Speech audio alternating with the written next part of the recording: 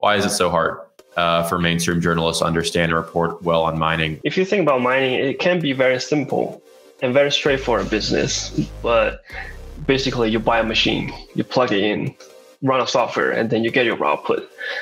But in reality, I think it's just like there are so many nuances and complication of our operation you need to consider. So there are a lot of things that people try to simplify when covering it.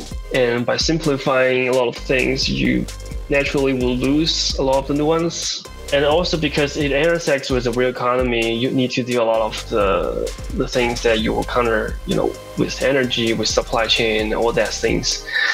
And it further makes things complicated. So it's not really about, I think, like this thing is so hard. It's complicated, and there's no easy way to simplify a lot of nuances here.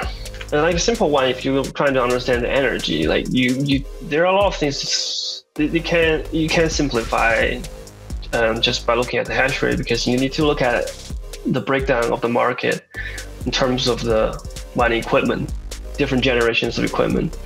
Things that are 5 years old can consume energy 3 times than what was launched last year. So these things are important to highlight, but probably because these things are too technical and too little different things. So it makes it hard to simplify in a smart way, I guess. I think there are 2 reasons that I can think of. The first one is like we do have an issue about data collection. So like it's really hard to get a precise data.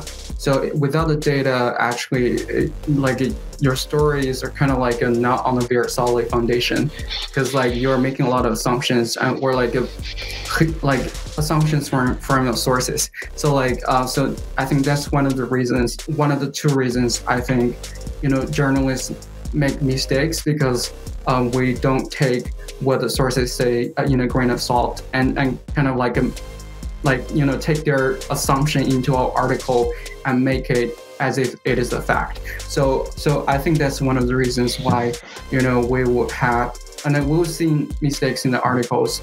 I think it's because the lack of data, and also when you first get into mining, you maybe like the reliability of your sources, not like you really need to be in the industry for a while so that you can find so that you can know who are actually reliable, or giving you a lot of assertive assumptions.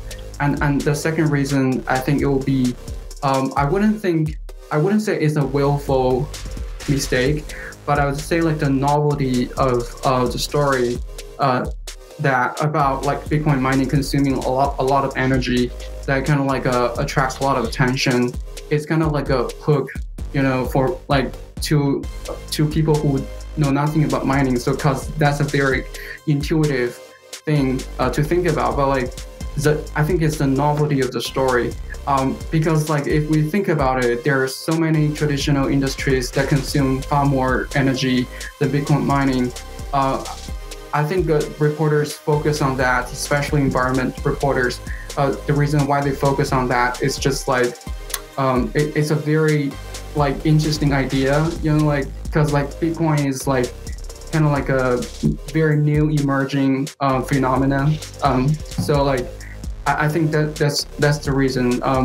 And then based on the second reason, I think another subtext is that is mining Bitcoin really a waste of energy, a waste of resources? A lot of people think it is because they don't believe in intrinsic value of Bitcoin, and also to a certain extension other cryptocurrencies.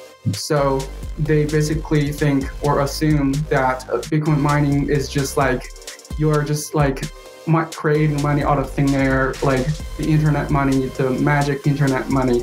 So I think it also goes back to the very foundation or fundamental understanding of cryptocurrency. Some people, they just really don't buy it, let alone Bitcoin mining. So